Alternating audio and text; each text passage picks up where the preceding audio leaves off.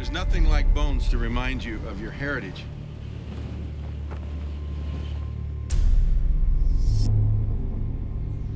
And that's why I like bringing people up here, because it reminds us of our own mortality. It reminds us that we are in a relay race. We're in a generational relay race. And they understood that.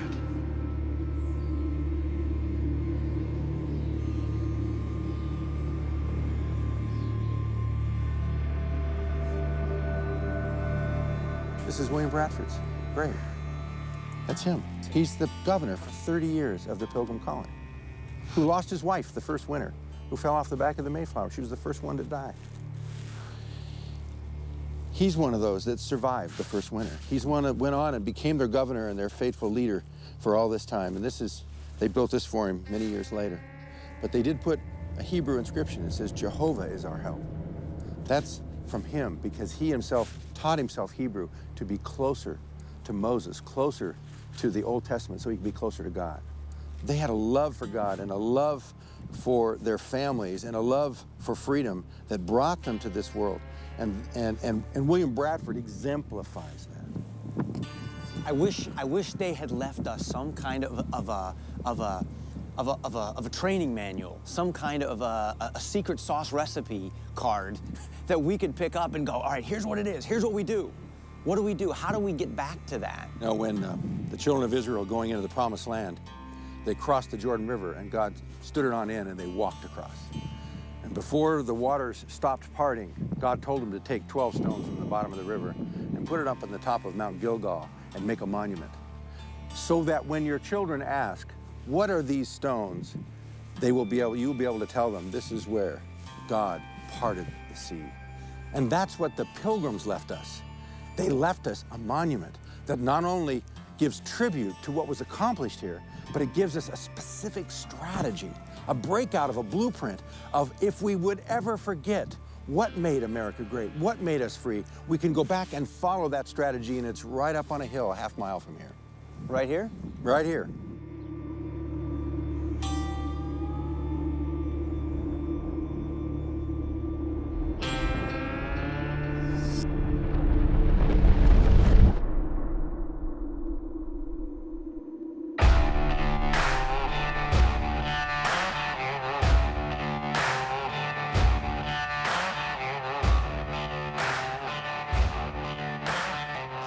Is huge. It's 180 tons of solid granite. It's the largest granite monument in America, and it's hidden on a hilltop overlooking Plymouth in a residential neighborhood. I've never heard of this. Hardly anybody in America knows about it, and yet the people of America put this together over a 70-year period, paid for by the Congress, paid for by the state legislature in Massachusetts, as a strategy laid out. We call it the Matrix of Liberty, that was given to us by the forefathers, by the Pilgrims. And those 130 years ago, when they built this, wanted to leave this behind for us, so that if we would ever forget how liberty is built, we would know what to do to regain it. This is how they did it. This is how they did it. Now, if somebody else wants to try another way, which is what's happening today in America, we're trying 1,000 ways to turn America around, but this is the way it was done. Look. This is it, the only successful strategy of liberty that has ever been carried out in the history of mankind. Well, let's walk through it. And let's take this strategy apart. What does this mean? What are they trying to tell us here? So where do you start? Well, her name is Faith. It says so right there. And she is pointing her finger to heaven. Why? For God is. For God is, because her faith is in the God of the Bible, in Jesus Christ.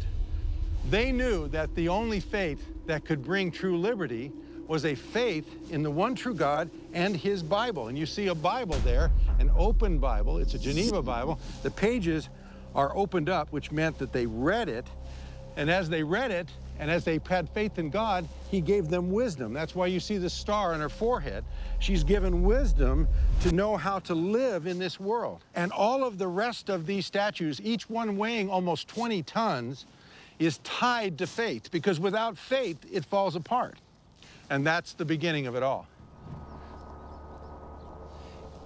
Where do we go from there?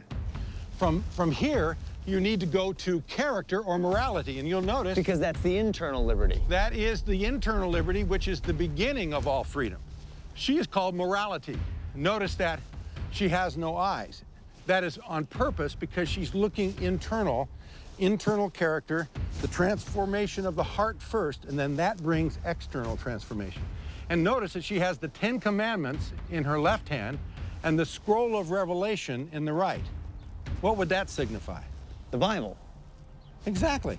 That if you want to have morality, there has to be a standard, and more than that, there has to be an internal transformation. This is speaking of the need to internalize and allow God to change our hearts and our minds first. Because in England, you had top-down morality imposed on people. Do this, do that. You're moralizing people, but you're saying their morality started in the heart. In the heart. It had to be changed here. They realized Inside. Just because you said you were a member of a church, like the Church of England, didn't make you a Christian. And you see this over on the side. The side statues give an explanation of what the meaning of this is for us. That's why we need the evangelist. You see the evangel here writing down the Gospels. And there's a need for evangelists. Why? Because we need to have the gospel of the great liberating gospel of Christ that says he came to set us free. First. So this is completely contrary to the way the rest of the world had done it up to this point. The Pilgrims are saying that morality starts internally with the gospel. The evangelist has to preach the message that transforms the heart, and then you want to do what's right, rather than being forced to do what's right from the king who tells you what good and bad is. That's it. Okay, what's next? What's next is, and you see the development of it, if you want to have a free civilization, you need to have a civil authority or civil law that will give a base for that freedom. In other words, you've got to have some degree of order in society. And that order, as you see here, is built upon law.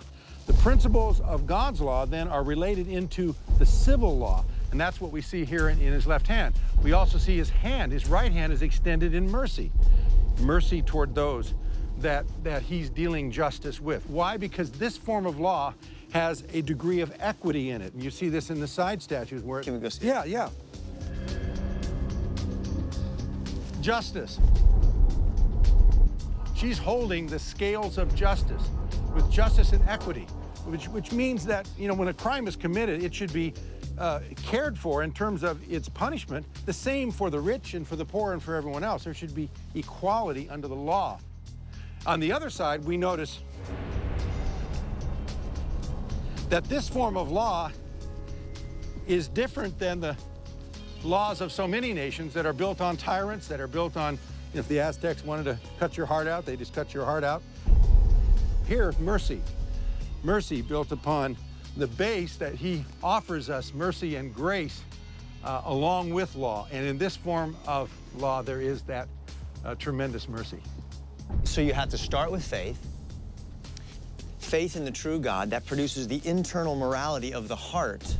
You have a standard by which to judge what good and bad is, and then you create a moral system of law to have a basis for a free and just society that can mete out justice when crimes are committed, but also extend mercy to people and show them grace.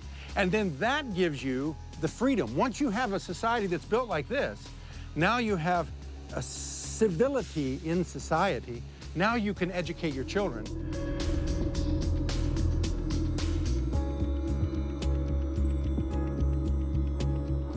Here, they could train them. And you see the lady here in the statue of education. And she is opening the Word of God or the Book of Knowledge. And she has got the wreath of victory she's wearing, about a 25-year-old woman. She is educating her children, and she is sitting in victory. Why is she sitting in victory? Because she has trained her children up in the way they should go and prepared them so that the next generation that came after them would know the strategy of how to carry on the truth and carry on a free civilization. Isn't that amazing? And what's on her side over here? Over here, you see her training her child. And she has a book in her one hand, and then he has a scroll where he is writing on the other. And this is youth, trained in their youth. It was the parents' responsibility to educate. And so this would be the mother training up a child in the way he should go. You know what I think is interesting is that they had just left England and left this top-down government system. So when they got here, their idea of education wasn't send your kids off to a government school to educate them.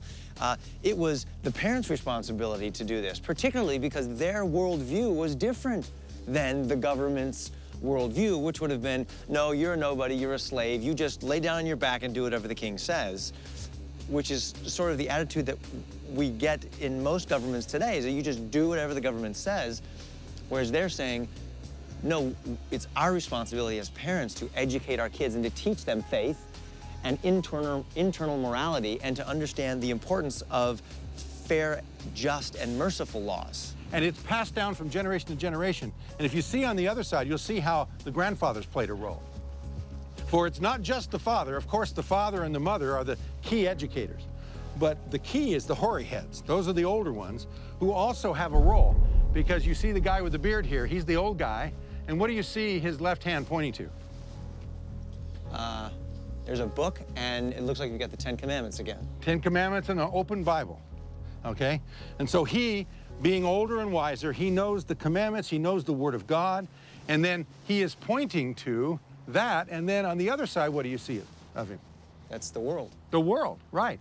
So he is teaching the younger generation, both his daughter and his grandchildren, how the world works from a biblical perspective.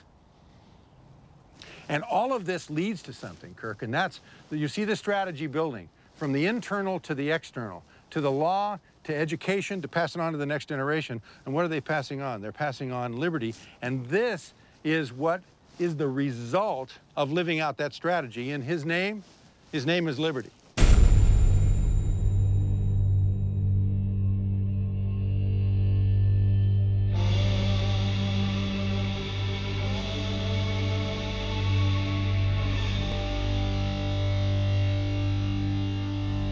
We call him Liberty Man. Look at this guy, he's a Liberty stud. hero. Now this guy is not a guy you want to mess with, right? And he's seated in liberty. Okay, explain who this guy is. Liberty Man. Liberty Man, or the liberty hero that he represents, is the fruit. He is the result of obeying the matrix of liberty that you see on this monument. And he is seated in liberty. Now, I want you to be careful to notice these details. Notice that he's holding broken chains in his left hand. Notice that he has, where the chains were, bound to his legs. Notice that he is now seated in liberty. He's got that good look on his face like, listen, I'm free, but I'm looking out, defending my liberty, but I'm free. And notice the claw that is on his right shoulder. That claw relates to a skin that goes around to the left here, and you see a lion's head, an entire lion skin.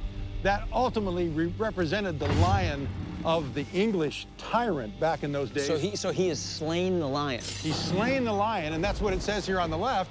Tyranny is defeated, and you see Liberty Man standing over tyranny with his foot on the chest of tyranny. He's holding tyranny down. And again, the Pilgrims won this victory without violence of any kind, except living out God's principles.